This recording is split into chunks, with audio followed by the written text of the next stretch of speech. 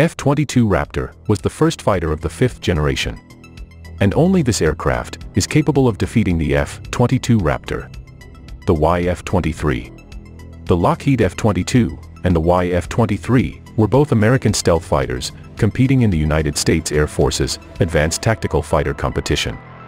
The aircraft's extremely sophisticated diamond wing design enabled the YF-23 by reducing aerodynamic drag between Mach 0.75 and Mach 1.2.